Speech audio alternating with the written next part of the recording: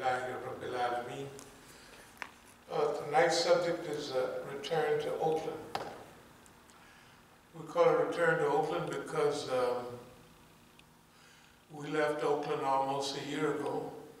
It was at the end of December last year. And we meant to be here about 2 weeks. I was actually going to just come and bring my daughter to pick her up at school in Boston and bring her on back home.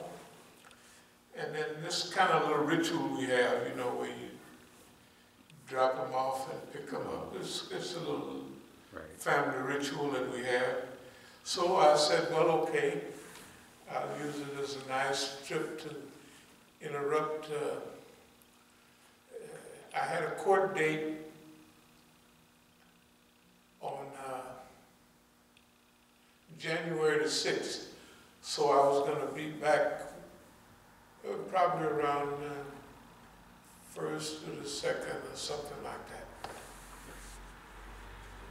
So, in the meantime, on January the 3rd, there was an assassination by Soleimani. Soleimani is a great personality in the Islamic movement. He's a major general. He was the most instrumental person in anti-Daesh, anti-ISIS, in breaking up the control of the Saudi movement to disturb the Islamic movement, to use up all of its energy in fighting each other. Qasem Soleimani had done such a good job in Syria and throughout the Middle East. The Saudis will just say, someone invited him to come to Iraq to play a role in mediation. So one of the other very important people was Aga Muhandis. He had a big role, and these two personalities had a big role in fighting against Saudi oppression. Now, we had been talking about the great role that we had talked about Najaf and Karbala, especially for a few years, and that it had a special meaning. But the people participating in it didn't have a real clear idea what was going on.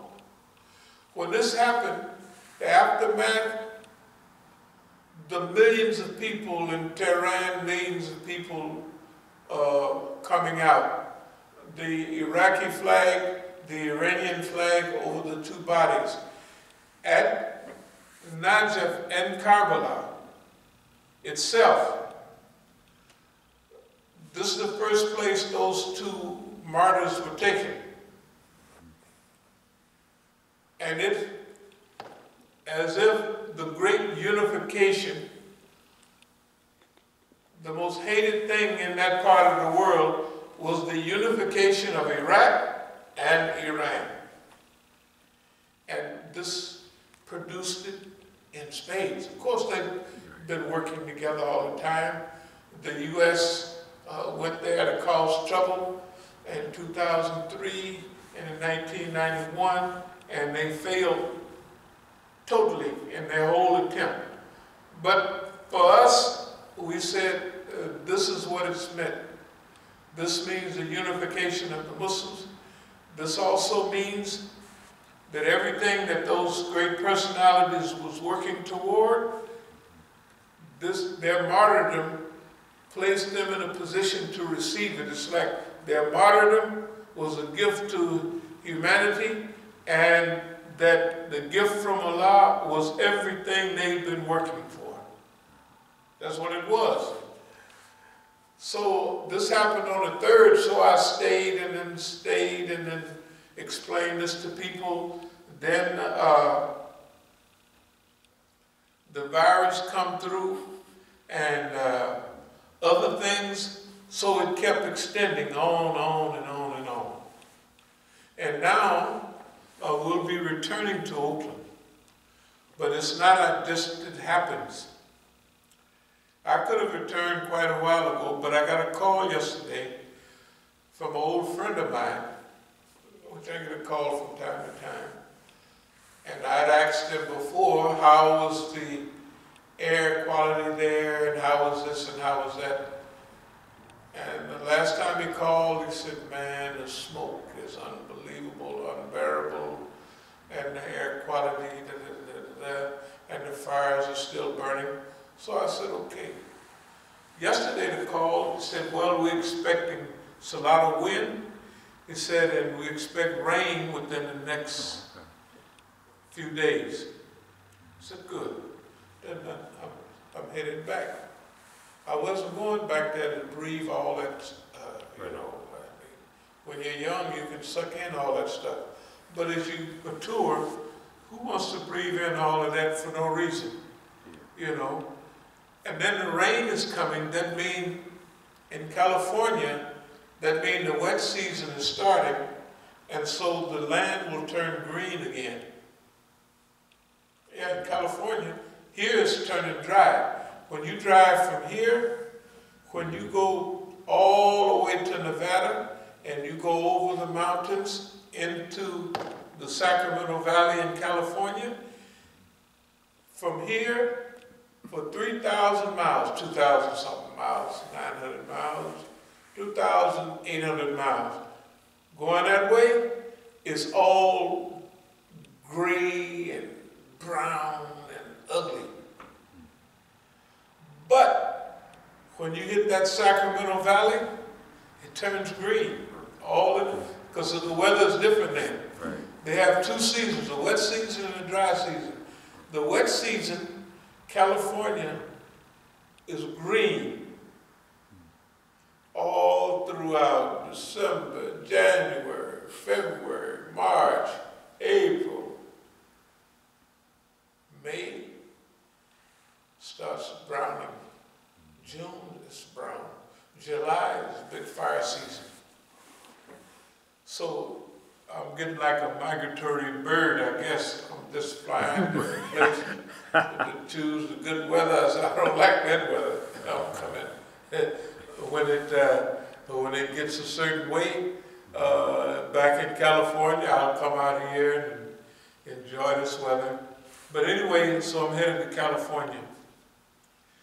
But this is also the 50th anniversary. Well, technically it's the 49th anniversary. On January the 1st, 1972, I was in Europe. I left here in 1971 from all the cases all the things that was going on in the U.S. The days of the great Oakland experiment was ended. The Black Economic Enterprise Zone, the government had moved in, and it was looking pretty, it was still on the road, but I wasn't the one motivating it at that time. So, I have something that says that I always evolved at the right time. So, it's a reason that we're here now. Of course, the main reason, 99.8%, is that Allah wants us here. And then the little itsy bitsy piece that He give you to manage your own affairs, your own paradise, or your own, that you get a little corner. Yeah, Allah don't make you do nothing, but that little part that's where you make the decision, which is just a little pinch. Well, every time something came up, I wrote right here, I evolved to power slowly, but I evolved at the proper time. When this January 1st, 1972, I was in Germany at that time. I came from East Africa. I had been on a nice trip, you know, just looking. I'd been in Algeria, and I had did a research, a nice several months research period. I had also helped the movement as much as I could in resources. So now, I said that I'm making a comeback. That's the way the niggas talk. You say, yeah, I'm making a comeback. So I said, the day I'm gonna do it, and I bought my ticket from Denmark, stopped over in France, then on to here. Well, on to over here. I was shocked a little because the flight was supposed to go to Mexico City from Paris, France. Well, actually, I was listening on the thing and they said, well, now we're going to land in Houston. I said, oh my goodness. Because, you know, I mean, but it was transit. They wasn't going to check passport. They wasn't going to do anything. Right. But it was quite an experience. I said, man, I'm landing in the United States, where I said I didn't want to be. But I looked at the map, but you know, remember the world map is flat that you have, it's not a globe. So when I drew a line from Paris to Mexico City, it went right across the Caribbean and straight into Mexico City. But they fly, the earth is not round, it's like a pear. Right. So it's shorter. Like you see people come in, some face that way for prayer, some face this way. Okay. That way is the shortest. That's the way they fly. They fly over the top of the earth, over the Arctic and all of that. They fly up over that, and then they fly down. That's shorter than flying around. Because remember, at the top is smaller, and at the bottom is bigger. okay. Remember, the earth is not round. Yeah. It's more like a pear. Yeah, yeah. Not a real pear, like, you know, it's just a little piece of it. Yeah. But kind of like that. It's kind of oblong. That's right. Yeah. So anyway, so if you fly, a lot of times they just fly over the top, which is shorter, right, and fly right down. So that's, now me and Dummy, I'm thinking the world is round, so I just draw a line, or take the ruler. I said, oh, Paris to Mexico City, and I just go, whoop. I said, oh, good. We'll fly over this, we'll fly over that. We didn't fly over that. We flew right over the top. So I was looking down and said, man, this looks like snow is freezing down there. And anyway, but then we went on to Mexico City. That was a big difference.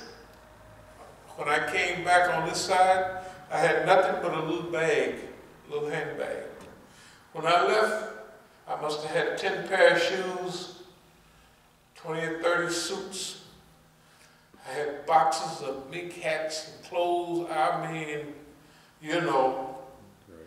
But I've studied something. When I came back, when you're making a comeback, you strip down. I'm telling you that since then, I've lived like I live now. When I left, I had all that material. When I came back on this side, I didn't have nothing but a handbag. That's all I had.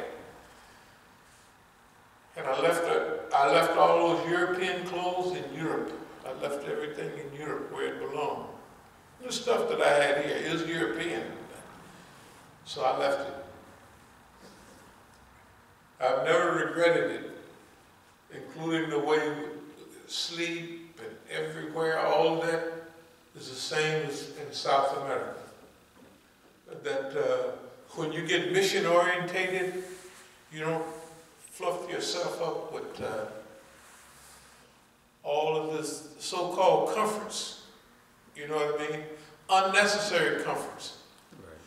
So, anyway, I came back on this side with the idea of making a comeback, and that's exactly what I did. I made a comeback. I met a friend in Mexico City.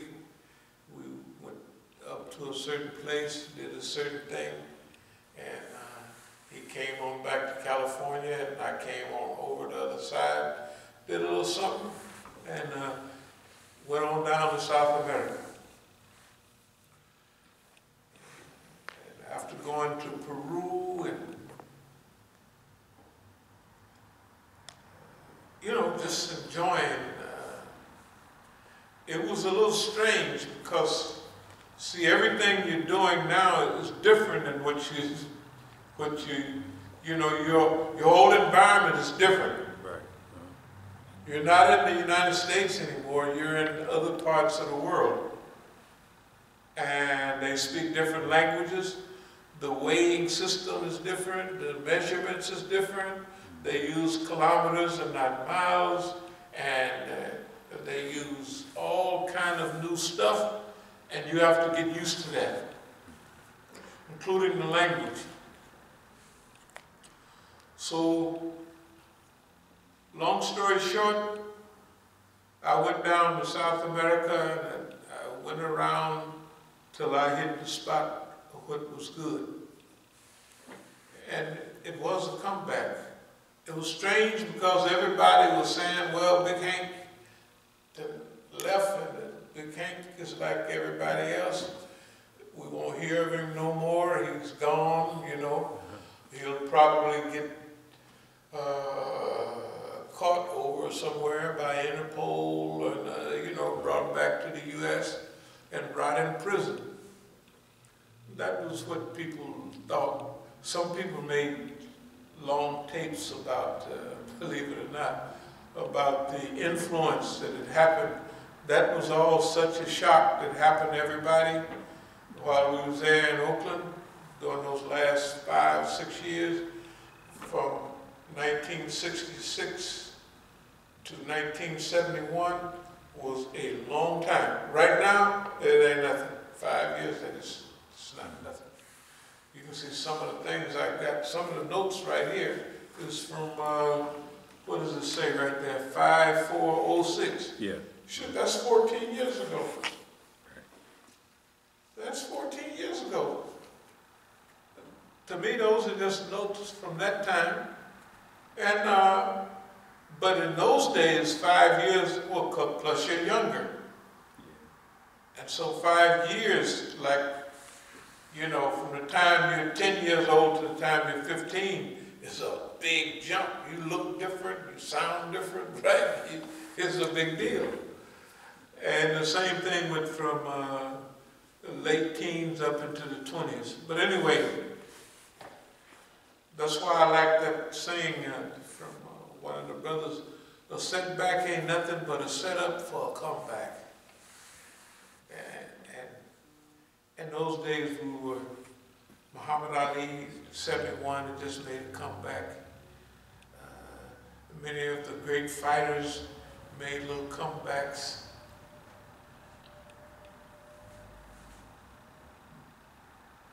The game produced, people would go down and then they would try to come back, and a few would make it, but most wouldn't. So we was used to the idea of comebacks. Would you push just a little, push it up just a little more, a little bit of heat to kick on. Yeah, the one on the right. There you go. There you go. Okay. So anyway, when we go back to Oakland, this is a comeback for us.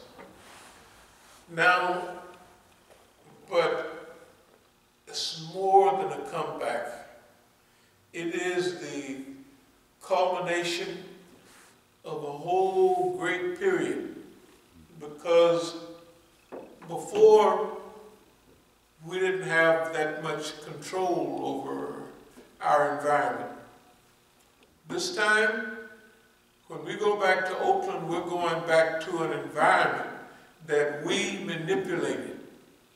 We developed that environment in Oakland. It didn't just happen.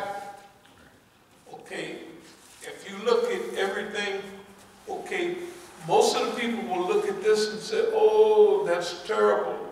That's not terrible. That's good. When I would be in Oakland, I would talk to Brother Tufel almost every night. And I would talk to him about the spiritual development and all of that stuff, because those encounters were causing rapid development. Remember, if you get in a game that's accelerating very quickly, you got to accelerate with the game. And so if you put yourself in a game, everybody in the game may not be accelerating, but you have to, because the pressure is on you. See, the people putting pressure on you, they may not develop at all. But the pressure that they put on you, you have to develop. What was the main development here? This is an unjustified attack on an innocent man who haven't done nothing to nobody. But the direction and the order that comes out of this is the direction and order that we practice. And we had to go through it to be an example to show people. Number one, never fight anyone but the one that you're supposed to fight. We're dealing with the system. We don't deal with pawns that they throw out. Right? The people, you can see them, they're pawns. Yeah. It would be insanity. What happens? Does everybody do that? Yes, everybody does that. All the Negroes. If you bring gang member X, gang member Y, and they get to messing with you, you're going to respond to them directly, not the system that sent them. That's why we don't get nowhere. We don't get nowhere. That was the thing that had to happen. That was one of the main things that had to happen.